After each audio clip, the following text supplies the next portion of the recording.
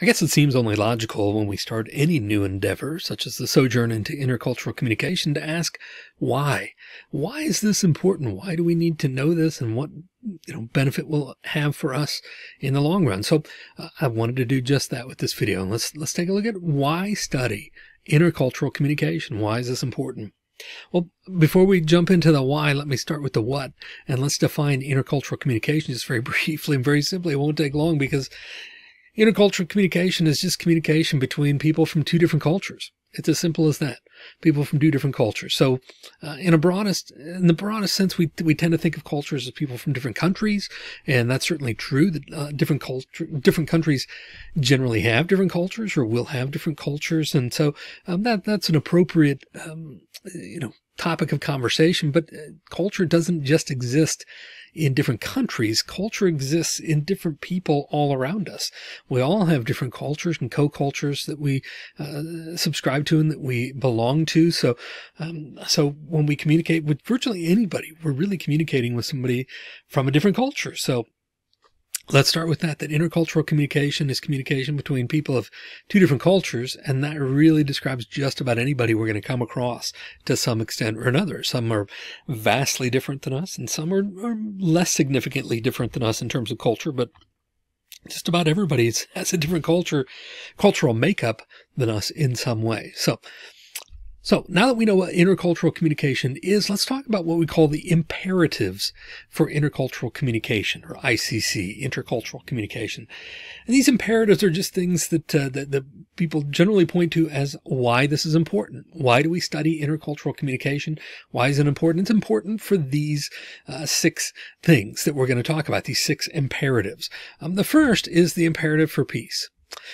I think mostly across the world, people are generally interested in living in peace with other people, and to a certain extent coexisting with other people, and living their own lives as peacefully as they can.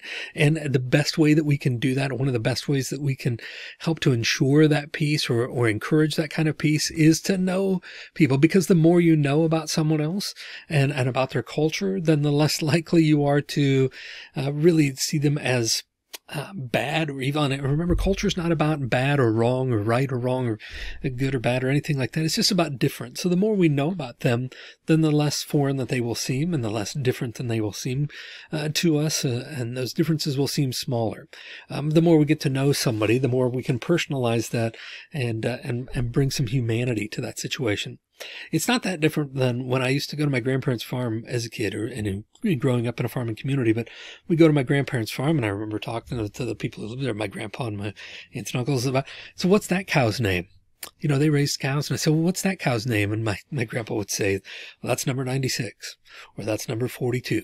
Or this. And I'd say, no, what's their name? And he said, it doesn't have a name. It's just a number. That's how we keep track of what cows we have and who's healthy and whatnot. They don't really have names, though. And I said, well, why don't they have names? And he said, well, honestly, it makes it harder when they get older to do what we need to do, which is to either, to sell them off for beef, or to when they're no longer productive, then we don't really keep them around. So if they had names, that'd be harder to do. So when we start to think of cows as these cute, cuddly creatures with personalities, it makes it more difficult, right, to kill this type of animal or to eat this type of animal. Fortunately, it's not difficult for me, because first of all, they're delicious, and secondly, that's not how I grew up, the culture that I grew up in. But you can understand that the more we know about a person or a creature, then the harder that would be, right? So the same applies to people, though, really. The more we know about these people, the less different they seem, and the less foreign they seem. They become people, if we can understand them, and we can learn more about their culture, and we communicate with them effectively in an intercultural way, then we can help establish peace in general with the people around us. Another imperative for intercultural communication is what we call the demographic imperative. We can look at people as a makeup of different statistics, or different areas, different ages, different genders, different generations, different things. And so the more we understand about the differences in the demographics, then the more we will, again, sort of be at peace with that. And the more we'll understand them. And we live in an increasingly shrinking world, right? Where we're exposed to people from different cultures more and more often now. But even, here in the United States, it's always been sort of known as the melting pot, right? The United States is the melting pot. And there are some people who say, well, that's not necessarily the best analogy possible. Maybe it's not such a melting pot because we don't all merge, right? We see different cultures still exist within the United States. So it's more like a tossed salad, the American tossed salad, maybe, where you have all these different ingredients and they all bring their own flavor and things. And then you have this sprinkling of Americanisms and where they kind of blend together in a pleasant way. But they're not melting together in terms of everybody giving up their own identity and their own culture and things. But so when we understand the demographics of a population and the background and their history and the unique and vibrant things that their culture brings, then we can have a better understanding of how to communicate with them and how to live again in peace together and coexist more effectively. So when we understand the demographics, that's another imperative for why we should be concerned with intercultural communication, so that we can truly appreciate those demographics and understand their importance in effective communication. There's also an economic imperative. Quite frankly, just to, if we want to bottom line things, there's an economic imperative for intercultural communication. Again, the world is a shrinking place. We see this massive growth in globalization of economy, right? That companies are no longer, you think about the time of John D. Rockefeller, for example, where they had to have a special dispensation to do business in a different state. He had, the part of the challenge that Standard Oil faced under Rockefeller was that they were only legally really allowed to operate in one state. So they had to find ways around that.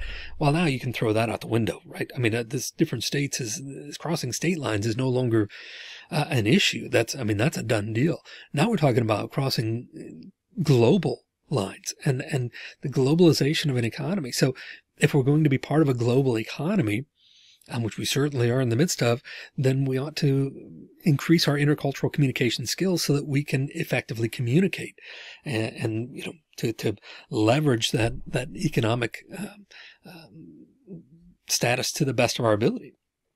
So just this, again, if you just want a pure bottom line reason for studying intercultural communication, there's an economic component here, an economic imperative to it that can't be overlooked. There's also a technological imperative. I keep coming back to this, but we live in an increasingly shrinking world, right? We live in what Marshall McLuhan called a global village, really, right? And the technology that exists now has caused our world to really shrink in terms of communication. We're communicating across the world much more frequently and much more easily than we ever did before, which has sort of created this global village in a sense, in the sense of an interconnectedness because of this technology that did not exist necessarily before, and has certainly become enhanced in recent years. The technology can cause the world to shrink to a certain extent in terms of the amount of exposure we have to people from different cultures. It's also, on the flip side of that, created this sort of digital divide, what we call the digital divide, though, right? Kind of the haves and have-nots of technology. It used to be that, the big technology divide was, did you have a computer or not? Or did you have a smartphone or not? And that still exists to a certain extent. Now it's really, what kind of internet speed do you have? If you're one of the fortunate in the world that has a high capacity internet speed, then you are certainly better off than folks who do not, because so much of the world relies on technology. And if you're missing that, then you're really at a disadvantage, right? So we have this digital divide between the technological haves and have-nots as well. But so increasing intercultural communication can help us not only shrink that divide, but certainly understand it a little better and understand the impact and the importance of that and how we relate to others. There's also an imperative related to self-awareness. This is, again, shrinking world, right? We're in a shrinking world. We're coming across other cultures more and more all the time. We're more exposed to them. We're engaging with people from different cultures in big ways and small ways on a daily basis, right? So there is a danger of things like ethnocentrism and different things, but we need to be more self-aware. We need to have an understanding of ourselves. So we need to be cautious, first of all, of things like ethnocentrism, which is this belief that your culture is inherently superior to another. When we talk about culture, it's not about better or worse. It's not about good or bad, or right or wrong. It's about different. Cultures are just different. And they just are. It's not a matter of, but ethnocentrism says, well, my culture is inherently better than you, right? So, better than yours. We need to avoid that. We need to watch that. So increasing our intercultural competence will help with our self-awareness and help us to divert from and avoid ethnocentrism to a certain extent, but it also just helps us engage in self-reflexivity. Self-reflexivity, meaning the understanding of oneself and one's place in society, in terms of how we fit in, where we fit in, what's our place, what's our role, what's our contribution, and just in self-awareness and understanding, an increased understanding of intercultural communication will help us fill in that picture a little more. Will provide more depth to that picture of ourselves even. And then finally, we really just have an ethical imperative. There's an ethical imperative for intercultural communication. This ethical imperative and intercultural communication really is the sense of a moral compass. Whether something is, again, culture is not about good or bad. It's not about right or wrong. But there is certainly a sense of being aware of privilege, for example. Related to a culture, we're coming to a new understanding of what that means, and whether it's racial privilege or economic privilege or whatever privilege we are experiencing or not experiencing. There's certainly that's a part of this as well, and we have an ethical obligation to understand again our place and the privilege that exists and how our culture and our perspective impact all that. Then there's also this idea of relativist versus universalist philosophies. The idea that, for example, in culture, when we talk about relativist views of culture, we talk about the idea that all perspectives are unique and valid, as opposed to a universalist philosophy of culture, which is that there are fundamental absolutes regardless of where you're from and what your beliefs are. There are certain things that are absolute, and the truth is really probably somewhere in the middle. I mean, there's certainly validity to every cultural perspective, and there's certainly room to consider those different things. Now, are there things that are probably fundamentally, absolute? Sure. I think most cultures would agree that murder is bad, for example, and that we ought to take care of our children, and that we, things like that. But these can be taken to extremes.